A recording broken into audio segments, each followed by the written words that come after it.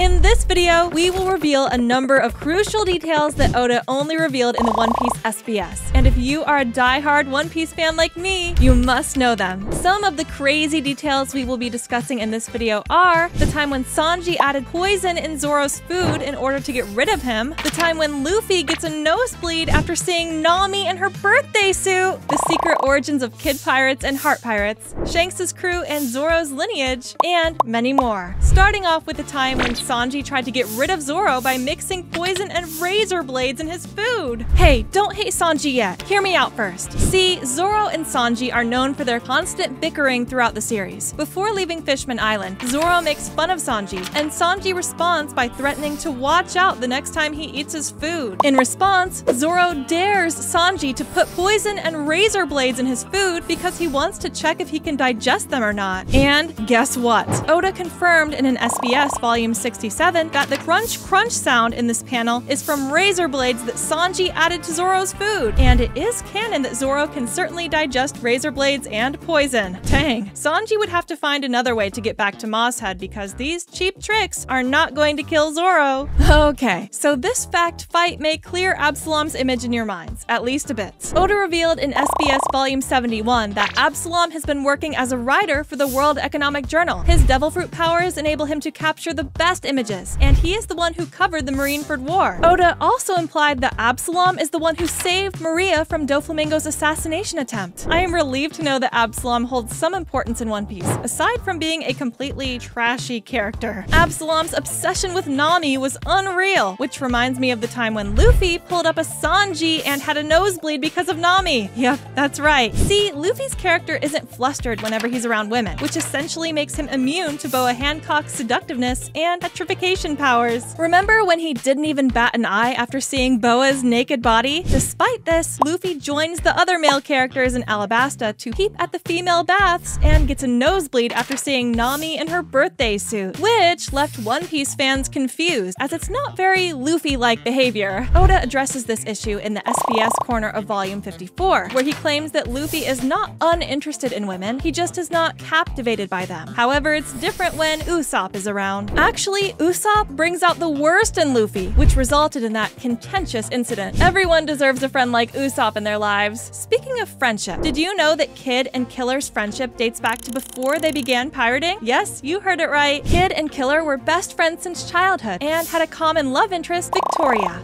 Well, that seems too contradictory, at least to Kid's demeanor, but it is what it is. To be precise, not only Kid and Killer, but Kid and all of his top officers, Killer, Heat, and Wire, were all born on an unnamed island in the South Blue. This island was not affiliated with the world government and was ruled by a criminal gang. It was divided into 4 districts, each overseen by a small gang consisting of Kid, Killer, Heat, and Wire. One day, Kid and Killer's love interest, Victoria, was murdered by the country's ruling gang, prompting Kid to join forces with rival gangs led by Killer, Heat, and Wire to overthrow the rulers. Kid then formed a pirate crew with the other gang leaders and set sail on his ship, Victoria Punk, named after his lost love, declaring that he did not want to live in such a small, limited world. Bruh, that is a badass backstory. Oda should draw it and get it animated as well. That would be so cool. This takes us to the origin of Luffy's other rival pirate crew, the Heart Pirates. Law's tragic backstory isn't surprising, since most of the characters in One Piece have them as well. However, it's more tragic to think about how Law has essentially been alone since Corazon died. However, it turns out he didn't stay lonely for that long. After witnessing Corazon's death, Law went to the next town, where he saw 2 guys beating a polar bear. He proceeds to save the polar bear, which ultimately leads to all 3 of them following him. These 2 kids who were bullying Beppo would later become the other core members of Heart Pirates, Penguin and Shachi, and that is how Heart Pirates were founded. One interesting fact about Heart Pirates is that Beppo is their navigator, and he studied navigation in hopes of returning home to Zoe Island. Beppo is navigating y'all to the subscribe button, so please press it. Don't despise our Pookie polar bear. Anyway, did you guys know that Monet and Sugar of the Don Quixote Pirates are actually siblings? Yes, sir! Oda hasn't stated it anywhere in the manga or anime, but he disclosed it in SBS volume 77, where he also revealed a little backstory of them. Sugar and Monet were rescued by Doflamingo from a terrible situation, prompting them to swear allegiance to him. At the time, Monet was 17 and Sugar was 9. 9. Doflamingo is also the one who provided them with their devil fruits. Moving on, you guys must remember the time when Admiral Fujitora regretted damaging his eyes because he wanted to see what Luffy's face looked like. A fan asked exactly that, and in SBS Volume 81, Oda replied with this drawing. Bruh, what is that? Our future king of the pirates is not the most handsome man in the world, but this is mad ugly. There is something wrong with Fujitora's imagination, I must say that. Okay, we all know that Nami's dream is to draw a world map, but we do not see her doing so very often. In pre-time skip, there were some scenes of Nami doing that, but after the time skip, I don't remember Nami doing that even once. Is Nami slacking off, or is she no longer serious about her dream? Worry not, my friend Oda has got us covered. He stated that Nami has a daily routine of drawing maps after dinner, because throughout the day, she is required to give sailing instructions as the navigator, so she has a lot to do on the deck. However, she is obsessed with her dream and follows through on it every day, without fail. Hey, Whitebeard always has his bandana thingy on. Ever wondered how he'd look without it? Folks, what I'm going to show you is not my fault, so please forgive me. It is all Oda's doing. Here, bro has his signature mustache on his head as well. I'm afraid y'all won't be able to see Whitebeard the same way again. That's not it. We also have Enel without his bandana. This is what Enel looks like under his bandana. If I'm being honest, he looks nothing like what I'd imagined him to be. I thought he would have an Eminem-like hairstyle, but I have to admit that he does not look half bad. Did you guys know that in One Piece there are 2 characters with the same name? Actually, this is a very rare phenomenon, and I haven't seen many shows that try to give 2 characters the same name, as it can have some negative consequences. However, Oda gave the same name to this Navy officer and Kinnaman's wife. Both are called Tsuru. He was inspired for this by the manga Nana, which has 2 main female protagonists named Nana. Many One Piece fans are curious how Hiyori got to Onigashima, as she was not seen leaving with the others. Oda clarified later that Hiyori arrived at Onigashima during the raid by hiding among Orochi's treasure tributes to the Beast Pirates, which she obtained as an oiran during her visits to the castle. This is why she appeared at the treasure repository during the raid, where the treasure tributes were left. Dang, that is some serious detailing. Oda sure is a genius. Shanks' crew has always been a mystery to us One Piece fans. However, we got a little bit of it in Wano arc, but that was not it. Oda clarifies in SBS Volume 101 that while we frequently see a few members accompanying Shanks, the Red Hair Pirates do have a large number of members. It is just that they do not always move together. This is why Shanks' crew refers to him as Big Boss. This title of Big Boss should give you an idea of the size of Shanks' crew, which is why his top subordinates are also referred to as Big Officers. We saw all of these Big Officers during the Marineford War, as only 9 of them attended with their Big Boss Shanks. These 9 Big Officers are Ben Beckman, Lucky Roo, Yasop, Lime Juice, Bonk Punch, Monster, Building Snake, Hongu, Howling Gab. Some of y'all must be wondering why I didn't include Rockstar in this list. Well, Rockstar does not possess this rank. Rather, he is the messenger of the red-haired pirates. Oda also reveals that the red-haired pirates have many subordinate pirate crews under their umbrella, though he likens Shanks' relationship with them to that of the Straw Hat Grand Fleet, where he doesn't really rule over them. Another important tidbit that has been revealed in recent SBS comes in Zoro's family line. Many fans have assumed that Zoro came from a lineage of samurai, given his swordsmanship, and that is correct. Oda reveals through Volume 105's SBS that Zoro hails from the samurai that left Wano a few decades before the current timeline. After saving a village from bandits, 10 of those samurai started their own village and called it Shimotsuki Village. Both Zoro and Kuina are descendants of those samurai. Furthermore, Shimotsuki Furiko, Zoro's grandmother, was Shimotsuki Ushimaru's sister. Ushimaru was the former daimyo of Ringo and a descendant of the legendary swordsman Shimotsuki Ryuma. So yeah,